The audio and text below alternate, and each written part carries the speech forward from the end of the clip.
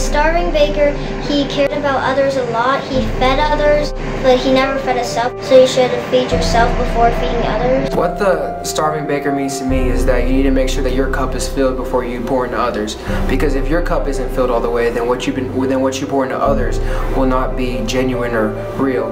So to make sure that you can pour as much as you can into others, you need to make sure what you have in your cup is filled with good things like the Word of God, so that you have things to actually pour into other people. Well, in my opinion, the starving baker is like, you don't need to starve yourself, but you also need to share what you have with others, because if you starve yourself, then you'll have nothing, and just giving to others. I mean, giving to others is great, but you can't just neglect yourself, or else you're not going to have anything to share with other people. Starving baker means a lot to me personally, because I see it my parents every day at home. My parents come home after working and they're tired, and a lot of times they don't have the energy left to spend time. And I'm going to be more like Sam and Frodo, and I'm going to try and pick my parents up so they're not starving bakers. So this morning in chapel, we were talking about how you need to feed yourself to provide to help others. And so you need to make sure you're fueled so you can help other people.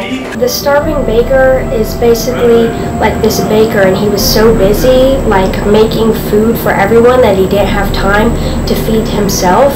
And it just reminds us that we need to be putting as much stuff, giving it to ourselves as much as putting stuff into our community, because as we're supposed to be giving stuff to other people, we have to remember to keep some for ourselves. Said take care of yourself before you take care of others. I gotta do a whole bunch of stuff, so really you just gotta prioritize and just get it all done, but take time to take care of yourself. The starving baker, he fed other people and he forgot to feed himself. I need to feed myself before I feed others, because without feeding myself, I can't feed others.